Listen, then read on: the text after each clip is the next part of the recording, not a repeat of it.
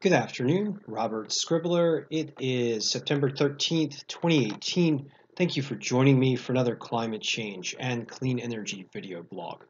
Now for this segment, I am going to talk about an attempt by some researchers to use global climate models to determine the attribution signal for human-caused climate change on Hurricane Florence, basically looking at how human-caused climate change has impacted Hurricane Florence's intensity and various aspects of Hurricane Florence, including its track and rainfall potential, things like that.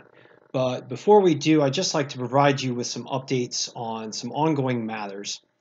And the first is that we are presently seeing some very large waves impacting the North Carolina coast, and this model, this ocean model, WaveWatch 3, is showing 11.3 meter wave heights just offshore from the Outer Banks of North Carolina, in particular just offshore of regions like Morehead City and Topsail Beach. And converting to feet, this around 35, 36 foot wave heights. So I'm going to go ahead and just convert this to feet. I'm sorry, 37 foot wave heights just offshore and impacting the Carolina coast at this time. It's worth noting that we've had some pictures and some reports from Topsail Beach showing some very intense overwash already occurring as Florence approaches the coast.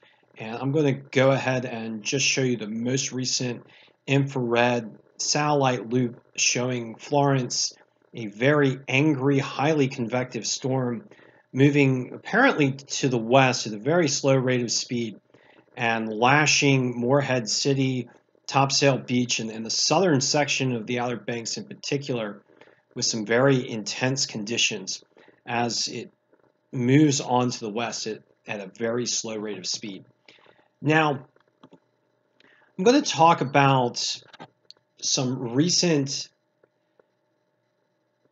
recent report put together by Kevin Reed and Alyssa Stansfield at Stony Brook University and Michael Weiner, I hope I got the name right, at Lawrence Berkeley National Laboratories, and Colin Zarzicki at the National Center for Atmospheric Research. And this research has found that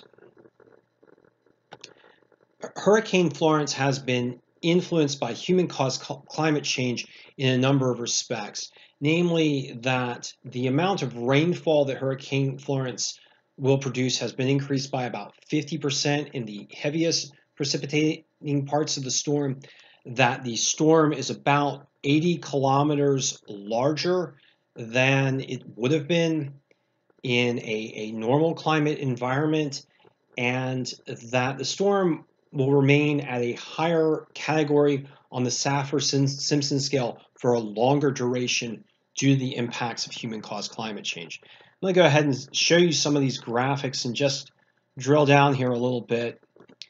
So the blue line represents the Florence's intensity in a normal world, and the red line represents Florence's intensity, and this is on a millibar scale in the present world, including present climate change related signals like increased atmospheric water vapor and increased ocean heat content.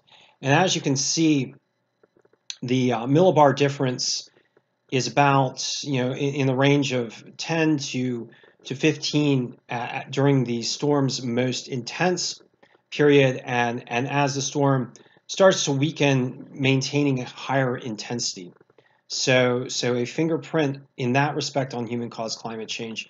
Some fingerprint with regards to tracks. Apparently the track has drifted a bit closer to a U.S. landfall as a result of human-caused climate change related signals, although both tracks appear to bring Florence on the coast of the Carolinas.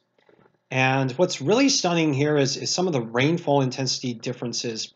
Note that the human-caused climate change Florence produces at maximum about 12 to 14 inches of rainfall, whereas the climate change enhanced version of Florence sees rainfall well in excess of 18 inches, or an increase of more than 50% in most of the extreme areas.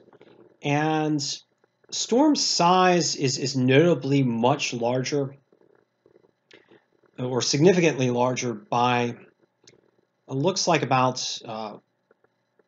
5 to 10% in the climate change influenced new climate versus a standard 20th century climate. So a fingerprint signal for human forced climate change on Florence in one model produced by these researchers. I'm going to go ahead and provide a link to this information posted by Kevin Reed, and I encourage you to read it and to contact him if you have any questions.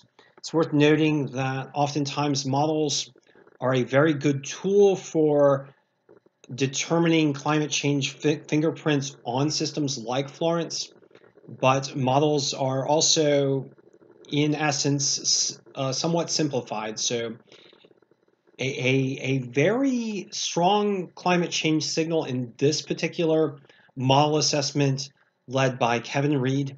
And to my knowledge, this is the first time that anyone has tried to fingerprint impacts for human-caused climate change on a storm as it was ongoing. So kudos to Kevin Reed and his team for stepping it out and providing some good information about climate change fingerprints on an ongoing storm.